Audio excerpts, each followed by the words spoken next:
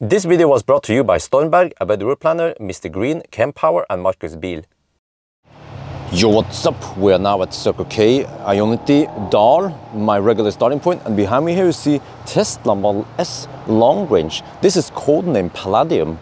Plaid is also under the codename Palladium. Palladium is the next generation Model S and X after Raven. Yes, so in this video I'm going to do a range test. We actually have pretty good driving condition today, and well, it's more or less the same as Plaid. Wait, come on. You see in the back here, or whatever, actually, you see in the front, we still have the yoke wheel here in the front, but we have wheel caps, huh? So at least the wheel caps should help for aerodynamics. So yeah, wow, oh man, the car is freaking dirty. Well, okay, let's get inside the car. Well, we're on the move, so wow, Mjøsa is fairly calm today, that's good. And also the road, at least over here, is dry, but there is a mix of dry and wet patches on the road. So I have to cruise 124 kilometers per hour. It's, well, this one is a bit weird, it jumps a little bit up and down, but eventually it stabilizes at 120. Yeah, it's not 160. there, this is more normal reading. Wait for it, 124. Yeah, there we go, 120. So that's what I figured out we need to drive at. So, and also look at the temperature here, 7 degrees Celsius. It's almost spring now. I get some Easter feeling now. Oh yeah, no, look, oh yeah, look at Mjøsa today. Nice and calm and sunny. Well, we're back at the starting point, and the consumption was only 212 watt-hour per kilometer. But I know from earlier measurement that this car over-reports distance by 1.9%, so we actually have to add 1.9% to this consumption. Okay, now let's do the 90 test. Right, so you see that we have some wet parts and then some dry parts. And then the temperature outside is actually still 7, okay? It was 8 earlier, but okay. So now I have to cruise at 93 to match 90 GPS speed. And then you see that ANC is off now. So that's because I'm shooting video.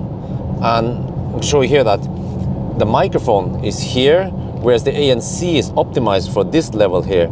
So actually, if I wouldn't shoot video, I will turn on the ANC and it will actually sound quieter than now. So this is just the way it is.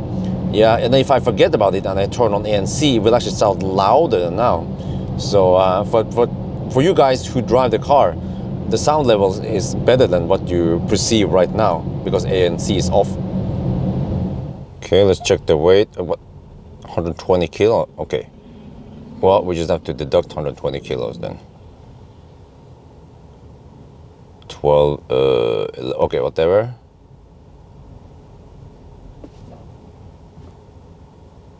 2,000, wow, 2,200. Okay, that is very good. We are now around Hamar. We have driven quite a while. Let me check here. As you can see in trips, this is also kind of clumsy. There's no trip information here. The big nice screen over here. We even clear up the space because of the joke. So we have to go in here anyway. But yeah, so I've done 107 kilometers now. Look at that, 161 watt-hour per kilometer. Wow, nice. So temperature over here is 8 degrees Celsius. Okay, that helps. And it's mostly dry. Yeah, I'd say around 80–90% of the road is dry. So yeah, now we just have to drive back to Dal, and we will see what the consumption will be. Wow, Mjøsa is so calm right now. So I guess that's good for consumption, because the consumption right now, if you look here, I have to dig into the menu. Look at that, 155 watt-hour per kilometer. Okay, it's 1.9% higher than that, but that is simply amazing. And remember that we are talking about, I measured on car scanner, on ScanMyTesla, I measured 711 horsepower out from the battery. This thing is blistering fast, but it also super efficient, and it's winter outside. It's still 8 degrees Celsius. We are back at Dal, and look at this, 154. Okay, we have to correct for distance error, but here, this one reports 186 kilometers. It is supposed to be 182, but it seems like if we go for 186, it becomes 2.2% over-reporting. But then I measured in a longer test it was from Oslo. It was a 360-kilometer stretch from Oslo to Varberg. Then I found it to be 1.9%. So actually, when the display says 186, it could actually be 185.5. Then it rounds up to 186 because we don't see decimal here. So we will just go for the more accurate result, 1.9%. But okay, so I will crunch on numbers and then let's summarize. Arriving back home now, right next to the Model S Plaid, by the way. And then, okay, so the result here shows that at least this long range seems to be more efficient than Plaid. But then the Plaid was done on wet surface, so slightly worse temperature and driving conditions. And then, yeah, because of that, we can't compare them directly. But my impression is that despite being very powerful, you know, Plaid, it seems like the difference between Plaid and this long range dual motor versus triple motor Plaid is not that much.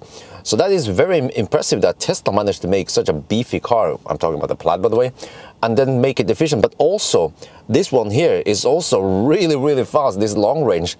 And still, think about this. We have winter-ish conditions today.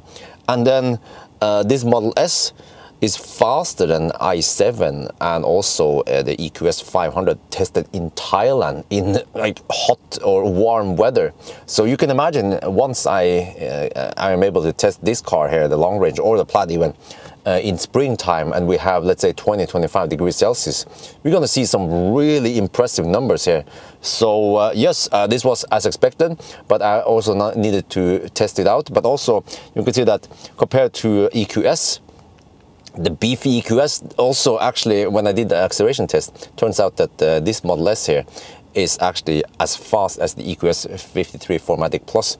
That one has a slightly more horsepower, but the Tesla is a lot lighter. So, but then for some reason the EQS was quite thirsty, maybe because it has wider tires, but then it's still winter tires.